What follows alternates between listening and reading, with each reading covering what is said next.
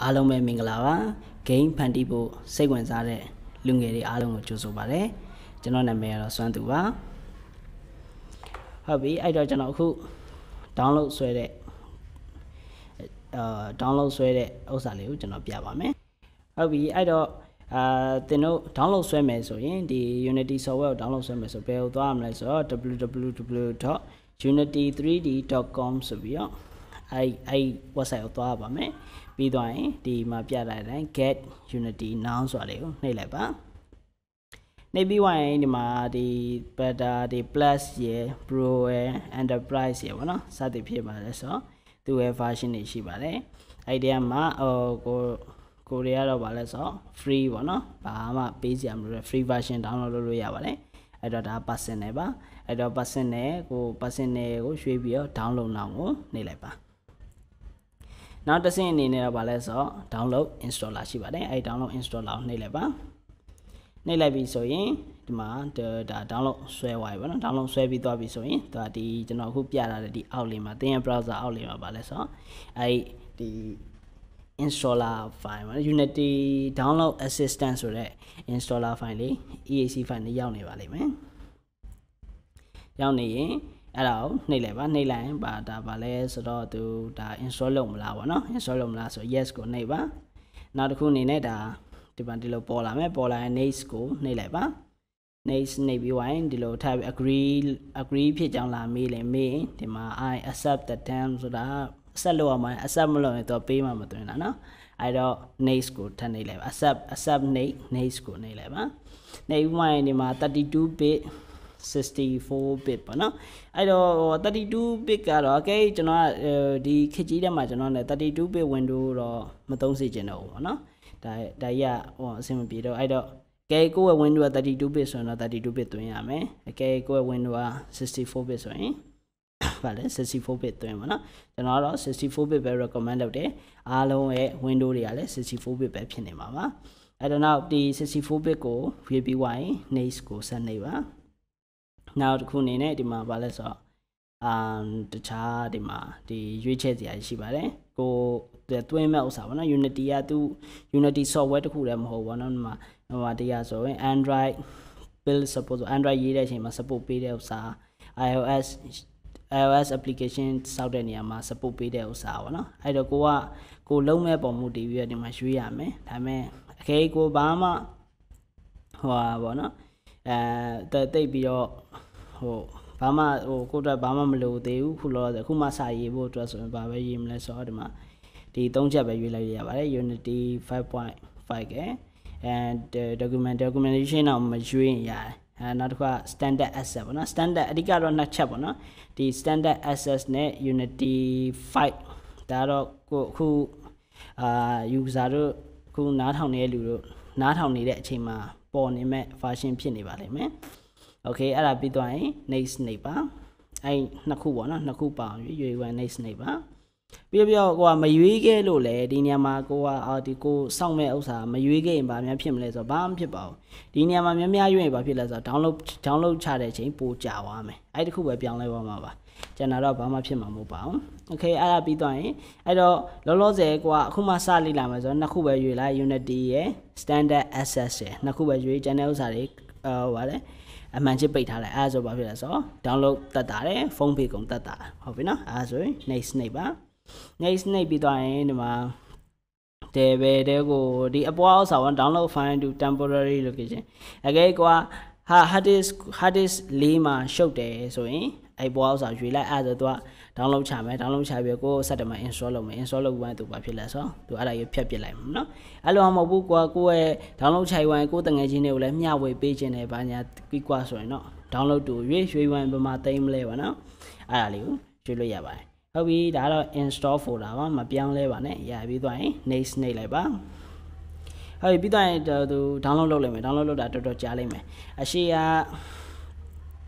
ကျွန်တော်ဆိုရင်ကျွန်တော် Oridu နဲ့ဆွဲတာ Oridu ကဖုန်းလိုက်ပို့ကောင်း internet ပို့ကောင်းတယ်ဗျ Oridu နဲ့ဆွဲတာကျွန်တော်ဆိုရင် download ဆွဲတာအဲဒီခုန Unity software နဲ့ Unity access နဲ့ဆိုရင်ကျွန်တော် download ဆွဲတာဟိုလောက်ပဲကြာတယ် Oridu နဲ့ဆွဲနိုင်ခွက်ပဲကြာဆိုပေါ့နော်ဟုတ်ပြီအဲ့ဒါပြီးသွားရင်ဒါပြီးသွားရင်ဘာဖြစ်လဲဆိုတော့ finish ပေါ်လာမယ် finish ပေါ်လာရင် launch နေလိုက်ပါနော် launch နေလိုက်တယ်ဒီဥစ္စာ screenshot ရိုက်တာကျွန်တော်ကြာပါပြီကျွန်တော်အခုထပ်ပြီးလုပ်ကြည့်တော့သူဘာလေးလဲချို့တစ်ခေါက်နဲ့တစ်ခေါက်တော့မတူဘူးပေါ့နော်တော့ဘာလဲဆိုတော့တစ်ခါလေးရ survey မေးတယ်ကျွန်တော်ဟိုတယောက် download ချတော့ဘာလဲဆို survey မေးတယ်သင်ပါလေးဟောပေါ့နော်ဘာအတွက်သုံးပါလဲပါညာကိုအတွက်ကိုဖြည့်လိုက်ပေါ့နော်ဖြည့်လိုက်ရတယ် okay အဲ့ပြီးရင် finish နေလိုက်သုံးလို့ရပြီအဲ့တော့နောက် download တစ်ခုဆက်ပြမယ်နောက် download တစ်ခုကဘာအတွက်လဲဆိုတော့ MacBook သမားတွေအတွက်ဟိုကျွန်ဟုတ်ပြီအဲ့တော့ MacBook သမားတွေဆိုတာရှေ့ရောက်ဆိုင်ကျွန်တော်ပြန်ပြရပါလဲဆိုတော့you get Unity now နေလိုက်ဒီမှာ personal download now ပြီးတော့ရင် download install အောင်နေပြီးသွားရင်ဒီနားမှာ download ချမယ် download ချပြီးသွားရင်ဒီနားရောက်ရင်ဘာပြန်လဲဆိုတော့ Unity download assistant.eac မဟုတ်ဘူးအဲ့မှာပါဆိုတော့ .dmg ဆိုပြီးပေါ်နေပါလိမ့်မယ်အဲ့ဒါလေးကိုဒီဟာလေးကို click ချက်နေလိုက် click ချက်နေလိုက်ရင်ဘာပေါ်လာမလဲဆိုတော့ဒါကြီးတက်လာလိမ့်မယ်အဲ့ပုံစံကြီးတက်လာရင် Unity download assistant ဆိုတဲ့ဟာလေးကို double click နေပြီးဖွင့်လိုက်ပါဖွင့်လိုက်ရင်လာမေးမယ်ဒါမယုံအောင်ပေါ့ကွာမင်းဖွင့်ပါလားပေါ့အဲဆို okay နေတယ်ပေါ့နော်အော်မ okay မဟုတ် open နေလိုက်ဟုတ်ပြီ open နေပြီးဝင်ရင်ကျွန်တော်ခုနပြောလို့ပဲ documentation ရတယ်မထည့်လဲရတယ် Unity 5.6 ဒါကျွန်တော်ခုနမှ download ချတာ Mac သမားတွေအတွက်ကျွန်တော် screenshot ပြန်ရိုက်ပေး5.6 ရှိတယ်5.6 ဖြစ်သွားပြီတော့ standard access ပေါ့နော်standard access နှစ်ခုအမှန်ချစ်ပေးပြီးဝင် continue နေပြီးတော့ရင်ကို hard disk ပြီးဝင် continue စနေပြီးတော့ရင်မှာကြာပြီ690နော်အဲ့ဒါကျွန်တော်ခုနပြောလို့ကျွန်တော်ခုန download ဆွဲတာ origin နဲ့ဆွဲကျွန်တော်9ခွက်လောက်ကြာ okay အပြည့်ဝင်ရင်သူ installation successful လို့ဖြစ်သွားလိမ့်မယ် launch Unity လို့ဖြစ်လိမ့်မယ်ပြီးတော့ရင်ကျွန်တော် close နေလို့ရပြီ okay အဲ့ဆိုရင်ကျွန်တော်တို့ install လုပ်ပြီးသွားပြီလုပ်ပြီးသွားပြီဆိုရင်ကျွန်တော်ပဲလေးပဲဆိုကျွန်တော်ဒီ Unity အကြောင်းလေးနည်းနည်းလေးကျွန်တော်စပြီး introduction လုပ်မှာဖြစ်ပါတယ် okay အဲ့တော့ကျွန်တော်ဒီမှာ and ob အဲ့ဆို Unity ဆိုဒီမှာအတုံးကြီးပေါ့နော်အဲ့အတုံးကြီးကိုနှိပ်လိုက်ပါ okay offline လုပ်မယ်ဟုတ်ပြီအဲ့တော့ခုန internet ချိတ်တိုင်းတော့ဘာမှဖြစ်ပါဘူး internet မချိတ်တိုင်း walk offline ပေါ့နော်အဲ့လေးကိုနှိပ်ဖို့လိုအပ်ပါတယ်ဟုတ်ပြီအဲ့တော့ကျွန်တော်အခုဒါကကျွန်တော်ရှေ့မှာဖန်တီးထားတဲ့ကျွန်တော်ရဲ့ project game တွေပါအဲ့တော့အဲ့ရောအသစ်ဖန်တီးမယ်ဆိုရင်ဒီမှာ new ရှိရယ်new ကိုနှိပ်လိုက်ပါ okay new ဆိုကျွန်တော်ဒီမှာ okay ပါပေးကောင်းမလဲlesson ပေါ့LESSON lessons ဟုတ်ပြီပြီးတော့ရင်အောက်မှာဗာလဲဆိုတော့သိမ့်မဲ့နေရပါတော့သိမ့်မဲ့နေရရွေးလို့ရပဲဘယ်နေရရွေးရင်ဒါလေးကိုနှိပ်လိုက်ပြီးတော့ငါဘယ်မှာသိမ့်မှာအဲ့လိုရွေး okay ကျွန်တော်တော့ဒီမှာဘယ်မှာရွေးမလဲဆိုကျွန်တော်သိမ့်နေကြနေရမှာသိမ့်လိုက်မှာ okay ရပြီအဲ့တော့ကိုသိမ့်နေရမှာသိမ့်ပြီးတော့ရင်ဒီမှာ 3D game စောင့်မလား 2D game စောင့်မလားနော်အဲ့တော့လောလောဆယ်တော့ 3D ဥစ္စာရွေးလဲပါကျွန်တော် 3D အကြောင်းရင်းရှင်းပြပါမယ်ဟုတ်ပြီ 2D လဲသူ့ဟာနဲ့သူတော့အထိုက်လျောက်တော့သူအခက်ခဲလေးရှိပါတယ် 3D နဲ့တိတ်မတူအောင် okay အားဆို 3D create project နေလိုက်ပါ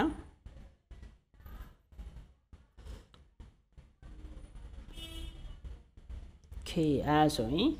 နောက်ဒါကြီးပေါ်လာဟုတ်ပြီအားဆိုကျွန်တော်စပြီးရှင်းပြမယ်အဲ့တော့အရင်ဆုံးဘာလုပ်ရမလဲဆိုတော့အရင်ဆုံးကျွန်တော်ဒါ project ကြီးပေါ့နော် project ကြီးဖြစ်နေပြီဆိုတော့အရင်ဆုံးဘာလုပ်တင်လဲဆိုတော့ file ထဲက save scenes နော် save scenes ဆိုတာဘာလဲဆိုတော့ကျွန်တော် game ဆော့တယ်ဗျာ game ဆော့ရဆိုပထမ level ဆော့ထိန်းပြီးသွားဘာဖြစ်လဲနောက်တစ်ဆင်းရောက်သွားနောက်ဆင်းကြတော့သူရဲ့ဇလန်လေးပြောပြတာစသည်ဖြင့်ပေါ့နော်အဲ့လိုမျိုးပါဆိုတော့တစ်ဆင်းရှိတယ်အဲ့တော့ project တစ်ခုတည်းမှာဖြစ်လဲဆင်းနေအများကြီးရှိနေတယ်အဲ့တော့အရင်ဆုံးဘာလုပ်တင်လဲဆိုတော့ကျွန်တော်ကဆင်းကိုအရင်ဆုံး save မှတ်လိုက်ပါလို့ကျွန်တော်ပြောချင်တယ်ဒါ new scene နေလေရ new scene ဆို scene အသစ်တောင်းတာပေါ့နော် okay အဲ save scene အခုလောဆယ်ဘာမှမရှိသေးတဲ့အတွက်ကျွန်တော် file နဲ့ save scene နေလိုက်တာနဲ့အသစ်တောင်းတာနဲ့အတူတူပဲ ဟုတ်ပြီအဲ့တော့ပါရအောင်လဲဆို save as မှာကျွန်တော်ကနေပြီးတော့ LESS1 lesson 1ဆိုပြီးကျွန်တော်ပေးလိုက်မယ် now lesson တွေလည်းကျွန်တော်ပါလေဒီထဲမှာပဲဒီ project ထဲမှာပဲ save လုပ်ပြီးတော့ကျွန်တော်ဆက်ရှင်းပြဝင်ဖြစ်ပါတယ်ဟုတ်ပြီအဲ့တော့ဘယ်ထဲမှာသိမ်းမှာလဲ access ထားလိုက်လွတ်လိုက်ဘာလဲဆိုတော့ပြမယ် okay save နေအဲ့တော့ save နေလိုက်ဘာဖြစ်လဲဆိုတော့အောက်ကကျွန်တော်ရဲ့ project panel ထဲမှာ lesson ဆိုတဲ့ဥစ္စာလေး scene လေးတစ်ခုရောက်သွားokay အဲ့တော့အဲ့ဒါမျိုးဘာဖြစ်သွားလဲဆိုတော့ကျွန်တော်ပြကျွန်တော်ရဲ့ file နဲ့သွားတယ်ကျွန်တော်ခုနသိမ်းခဲ့တဲ့ location ရှိတယ်တရားနဲ့တရားတော့တူကြမှာပါနော်ကွဲလဲရတယ်document ထဲမှာဘာရှိတော့ကျွန်တော် Unity game ထဲမှာရှိတယ်အဲ့ဒီမှာပါဆို lesson ဆိုတဲ့ folder လေးသူစောက်သွားဒါ project ပေါ့နော်အဲ့ဒီမှာပါရှိလဲဆိုတော့ access library တို့ပါရှိရအဲ့ဒီမှာ access ထဲမှာပါရှိတယ်lesson1.unity ဆိုတာလေးရှောင်းနေဟုတ်ပြီနော်အဲ့တော့ဒါလေးရပါလဲဆို project ဆိုတာသူ့ရဲ့ access ထဲမှာရှိတယ် access ထဲမှာရှိတဲ့အရာတွေပေါ့နော်အဲ့ဒါတွေကိုသူပြခြင်းဖြစ်တယ်ဟုတ်ပြီအဲ့တော့ဒီထဲမှာပါရှိလဲဆိုတော့ဒီဘက်မှာ hierarchy ရှိတယ် hierarchy ထဲမှာပါရှိလဲဆိုတော့ဒီကိုယ့်ရဲ့ game ထဲမှာပါဝင်တဲ့ object တွေပါလဲဆို camera တွေ light တွေဇက်ကောင်တွေပြီးတော့terrain ဆိုတာဟိုမြက်ပင်တို့တစ်ပင်တို့စသည်ဖြစ်မှာနော်အဲ့ဒါမျိုးအဲ့တော့ထည့်ထားသမျှ component တွေအကုန်လုံးဘယ်ထဲမှာရှိလဲဆိုဒီထဲမှာရှိတယ် hierarchy ထဲမှာရှိတယ်ဟုတ်နော်အခုလောဆယ်တော့ default အပြင်ဖန်တော့စာရေး project ဖန်တီးလိုက်ပြီဆို scene နဲ့ပါဆို main camera ပါတယ်နောက်တစ်ခုပါလဲဆိုlighting တစ်ခုထည့်ပေးတာ okay အဲ့ဒါပြီးတော့ရင်ဘာရှိမလဲဆိုတော့ဒီဘက်မှာ scene ရှိတယ် game ရှိတယ်ဟုတ်ပြီအဲ့တော့scene ကဘာလဲဆို scene ကကျွန်တော်တို့ဘာလဲဆိုကျွန်တော်မြင်ရတဲ့ဒီ game ဖန်တီးရဲ့အချိန်မှာသုံးတဲ့ဥစ္စာပေါ့နော်ဒီထဲမှာတော့ရွှေ့လို့ရတယ်ပြုတ်လို့ရတယ်စသဖြင့်အဲ့ဒါတွေလုပ်လို့ရတယ် game ကကြတော့ဘယ်လိုမျိုးလဲဆိုတော့ကျွန်တော်ဆော့တဲ့အချိန်မှာplay နေလိုက်တဲ့အချိန်မှာ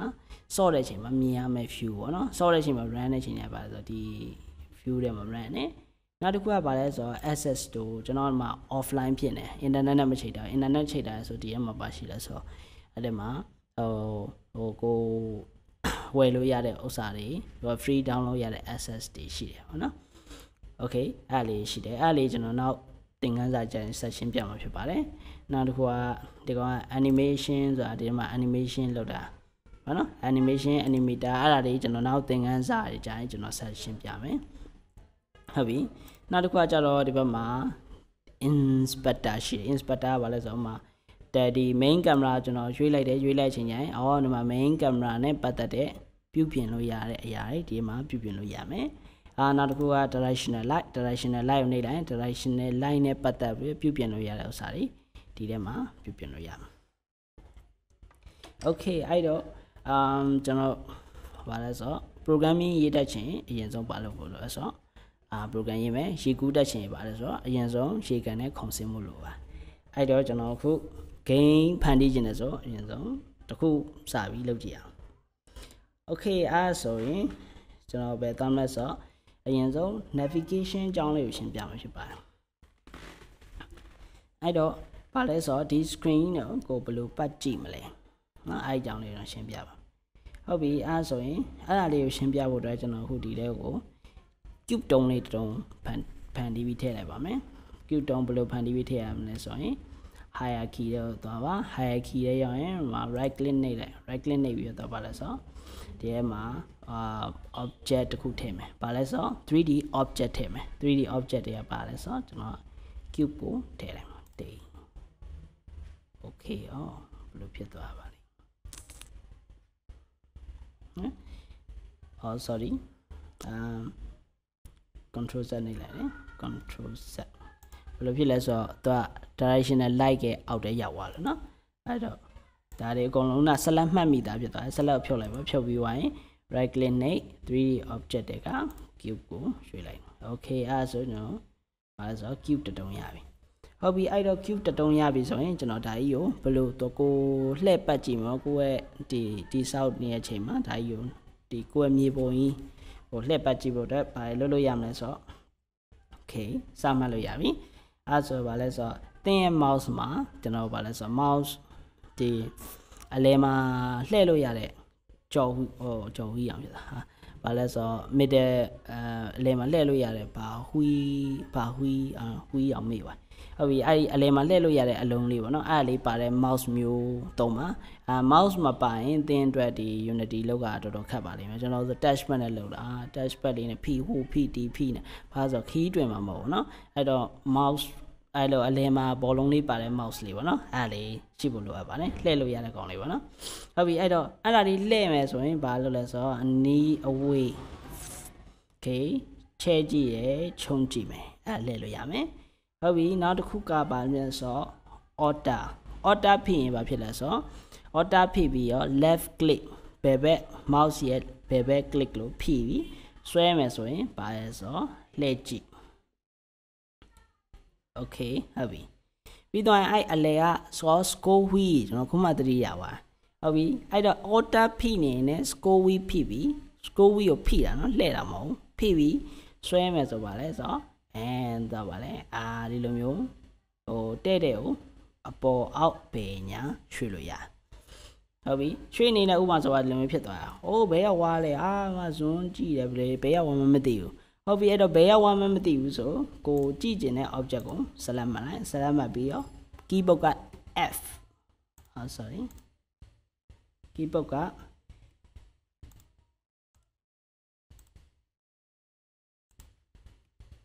F ဟုတ်နော် okay keyboard ကနေပြီးတော့ဒီဟာလေးကို select မှတ်ပြီးတော့ဒီထဲကို pointer ဒီထဲကိုသွားတင်ထားလို့မရဘူးပါဒီဘက် scene ထဲမှာ pointer ရှိနေတာ pointer တင်ပြီးတော့ F နှိပ်လိုက်ကျွန်တော်ကို select မှတ်ထားတဲ့ object လေးနာကိုပြန်ရောက်လာမှာပြီးတော့အလဲမှာကျွန်တော်ပြောတယ်ခုန score wheel မရှိဘူးဆိုရင် order ဖိပြီးတော့ right click ညာဘက် click ကိုဖိရင်ဘာဖြစ်လဲဆိုတော့အပေါ်အောက်ပေညာဘာလဲဆိုတော့zoom ခြုံချက်လောက်လို့ရပါတယ်ဒါတွေဒီကိန်းမာယာသုံးတဲ့လူတွေဆိုရင်ကျွန်တော်ပြောတဲ့ဥစ္စာတွေရင်းနှီးပြီးသားဖြစ်မှာပါဘာလို့လဲဆိုတော့ဒါတွေကမာယာနဲ့အကုန်တူတူပဲပေါ့နော်မာယာ okay ဟုတ်ပြီအဲ့ဒါပြီးသွားရင်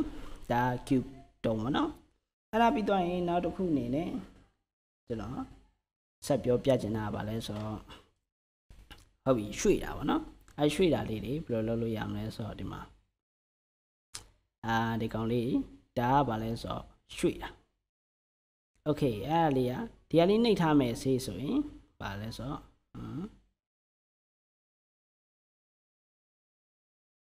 okay အဲ့တော့ဒါလေးနှိပ်ထားမယ်ဆိုဒီ cube တုံးလေးမှာဘာဖြစ်နေလဲဆိုတော့အပေါ်တို့ပေါ်မှာဒီပါ y အနီးက x y အစိမ်းက y အပြား z ရွှေ့လို့ရအဲ့တော့ကိုလိုချင်တဲ့ဝင်ရိုးပေါ်တင်ပြီးတော့ဒီဘက်သွားမယ်ဒါဟုတ်တော့လေဒီလိုသွားမယ်ဒါမှအစိမ်းကနေဖိပြီးအပေါ်အောက်ရှင်အပေါ်အောက်ရွှေ့လို့ရအလဲကနေပြီးတော့ကျွန်တော်ဒီဘက်မှာဒီ z နဲ့ y ဝင်ရိုးရွှေ့ခြင်းနဲ့ဆိုတော့ဒီအနီးကွက်လေးကိုကင်ပြီးရွှေ့လို့ရတယ်ပြီးသွားရင်မဟုတ်ကျွန်တော်ကြမ်းပြင်မှာပဲကပ်ပြီးသွားခြင်းနဲ့ဆိုတော့ဒီမှာပါလဲဆိုတော့ဘာဝင်ရိုးလဲဆိုတော့ x ဝင်ရိုးနဲ့ z ဝင်ရိုးနှစ်ခုကိုရွှေ့ခြင်းနဲ့ဆိုတော့ဒီအစိမ်းရောင်လေးကင်အစိမ်းကွက်လေးပေါ့နော်ဒီအစိမ်းကွက်လေးကိုကင်ပြီးရွှေ့လို့ရတယ်x နဲ့ y ဝင်ရိုးရွှေ့ခြင်းပါလဲဆိုတော့ဒီဘက်ဒီအပြားလေးကိုကင်ပြီးရွှေ့လို့ရတယ်ဟုတ်ပြီအဲ့ဒါလေးဒါဘယ်မှာရှိလဲဆိုတော့အကုန်လုံးဒီဘက်မှာရှိတယ်နော်ဒါ x ကိုလှည့်လာတယ်ဗျဥမာကိုလှည့်လိုက်တယ်ဘယ်ဘက်ရောက်အောင်မသိဘူးโอเคရဒီမှာကြည့်လို့ရနော်โอเคဒါလေးကိုပြန်နှိပ်လိုက်ရင်တော့ဒါဆိုโอเคဒါ perspective နဲ့နောက်တစ်ခုပါ sorry မေ့ပါဟုတ်ပြီအဲ့တော့ဒီမှာ x ဝင်ရိုးဆို x ဝင်ရိုး y ဝင်ရိုးဆို y ဝင်ရိုး x ဝင်ရိုး z ဝင်ရိုးဟုတ်ပြီနော်အဲ့တော့ကိုကြိုက်တယ်လို့လှည့်ပြီးကြည့်လို့ရတယ်ဟုတ်ပြီအဲ့တော့ဥမာကွာဒီမှာရှောက်ရွှေ့လိုက်ပြီးတော့မဟုတ်ဘူးမူလနေရာပြန်ရောက်ခြင်းတယ်ဟုတ်ပြီဒါမှဒီမှာ position ဒီ Q တုံး select မှတ်ထားခြင်းမှာ inspector ထဲမှာပါရှိလို့ဒီ Q တုံးနဲ့ပတ်သက်တဲ့အချက်လက်လေးရှိတယ်ဟုတ်ပြီအဲ့တော့ position ကနေပြီးတော့ပါလဲ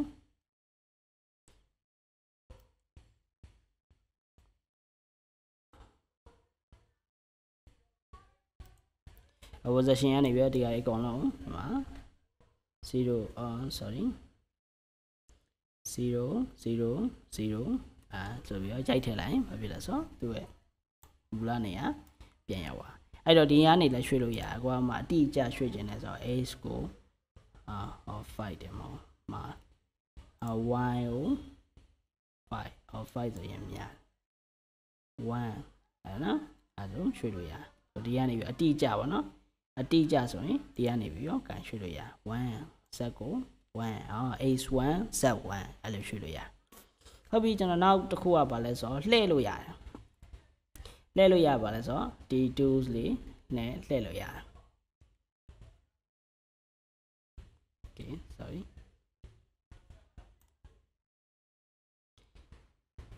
okay လှည့်လို့ရလှည့်တဲ့ချိန်ညာပါပေါ်လှည့်တာလှည့်တဲ့တွေက2လေးပေါ့နော်ဒီ2လေးလှည့်တဲ့2လေးရွေးလိုက်မယ်ဆိုတော့ဒီမှာပါရှိလားဆိုတော့တခြားကြည့်လိုက်ပါလဲစဝိုင်းလေးပေါ်လာစဝိုင်းလေးတော့ဒီမှာအနီအောင်လေးဆိုရင်okay အနီဘက်ကိုဘာဝင်ရိုးလဲမသိဒီဘက်လှည့်လို့ရတယ်ဟုတ်ပြီဥမာအပြာရောင်လေးကင်အပြာရောင်လေး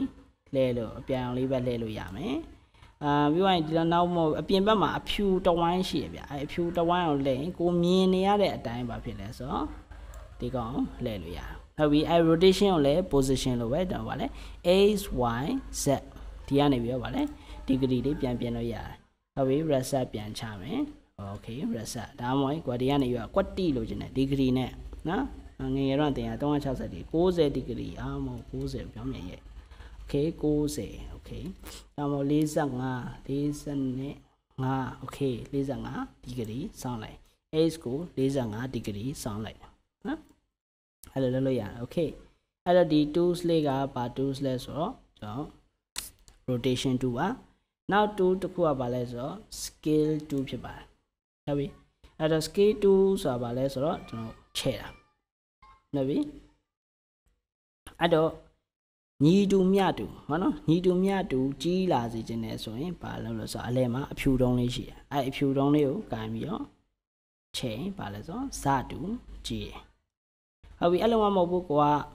ဒီ scale ratio မကြပါဘူးနော်အဲ့လိုမျိုးကြီးခြင်းနဲ့ဆိုရင်ဒီမှာအနီဘက်ကိုကြီးခြင်းနဲ့ဆိုရင်အနီဘက်ကိုကင်ပြီးတော့အနီဘက်ဆို x ပေါ့နော် x ဘက်ကိုကြီးမယ်ဒီဘက် xy z ဘက်ကိုကြီးမယ်ဆိုဒီဘက်အပြာလေးဆိုအပြာဘက်ကင်ပြီးတော့ trace ဆွဲလိုက်ရင်ဘာလဲဆိုတော့ဒီကောင်လေးကြီးသွားမှာ okay အဲ့တော့ဗာလဲကိုလိုချင်တယ်လို့လုပ်လို့ရတယ်ဟုတ်ပြီ x scale ကိုလည်းကျွန်တော်ဒီမှာနံပါတ်အတိအကျနဲ့ရိုက်ထည့်မယ်ဆိုရင်ဒီ cube လေးကို select မှတ်ပြီးတော့ဒီမှာဒီ scale တွေကိုပြန်ပြီးတော့လုပ်လို့ရ tab 4ကတော့111ပေါ့နော် okay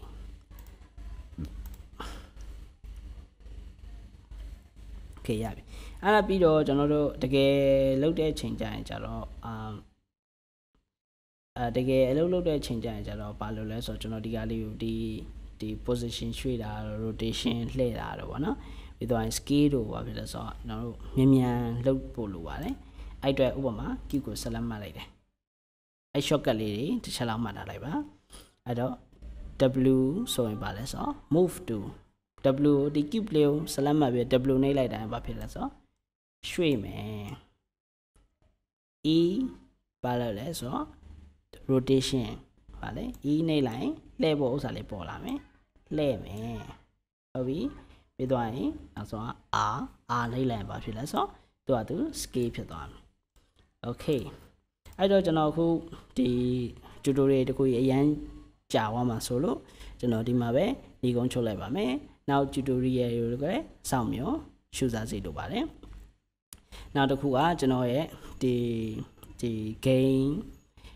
game ဖန်နီသင်တန်းလေးကိုလည်းကျွန်တော်ကြော်ညာပါတယ်ကျွန်တော် tutorial ကြည့်တာအားမရလို့ဒါမှမဟုတ်ကျွန်တော်ကိုအပြင်မှာတိုက်ရိုက်မေးပြီးတော့အပြင်မှာလူချင်းတွေ့ပြီးသင်ကျင်နေဆိုရင်ကျွန်တော် www.thorsam.com မှာဝင်ရောက်ပြီးတော့လေ့လာကြည့်နိုင်ပါတယ် thorsam.com မှာဖုန်းဆက်ပြီးမေးမြန်းခြင်းနဲ့ဆိုရင်တော့ဖုန်းဆက်ပြီးသင်တန်းစုံစမ်းခြင်းတော့ဖုန်းနံပါတ်မှာတော့ကျွန်တော်ရှိမှာမဟုတ်ပါဘူးသင်တန်းစုံစမ်းမှုအတွက်ပေးတာပါ0978899986အဲ့ဒါပြီးတော့နောက်တစ်ခုက Oridu နဲ့ဆက်ချင်တဲ့လူတွေက0နဲ့099702282229ကိုဆက်သွယ်စုံစမ်းမေးမြန်းနိုင်ပါတယ်အားလုံးကိုကျေးဇူးတင်ပါတယ်နောက်သင်ခန်းစာတစ်ခုမှာဆက်လက်ပြီးတွေ့ဆုံရအောင်ဗျာ